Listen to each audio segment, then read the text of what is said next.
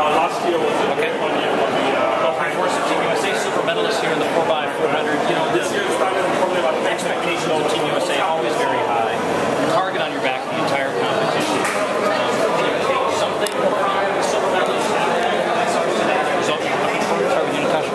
I think there's always something to take away from anything, win, lose, draw. I keep hearing the word disappointment, and I mean, of course we came in wanting to win gold, but I mean, how many people compete on this level? And I mean, we still ran fast. We knew Jamaica was going to be tough competition, so I mean, we went out there and we gave it our all, and I mean, what more can we ask for? So it is a little disheartening to come home with silver, but I mean, we just got to go home and train harder and get ready for next year. And Sanya, as you always do so well, representing Team USA in victory and defeat, says a lot about this team, doesn't it? Yeah, you know, Paul, we went out tonight really wanting to win.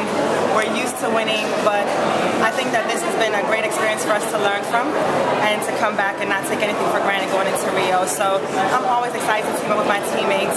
You know, I really wanted to give them a great start. I felt I struggled a bit coming home and gave them a little bit too much work to do, but they still ran well and made me proud. Allison was phenomenal on third. Francena and Natasha ran great on second and anchor. So, you know, it is what it is, but I'm always proud to be able to put on the red, white, and blue and represent Team USA. And Frencena, do you feel that, you know, the team dynamic and the support that you have, win or lose, you guys are all winning by the sword, dying by the sword? Yes, definitely. You know, everything my teammates said, you know, we came out today wanting to win, but we didn't get it. So I think it's even more motivation for next year. So. All right, good luck to all of you. Thank you.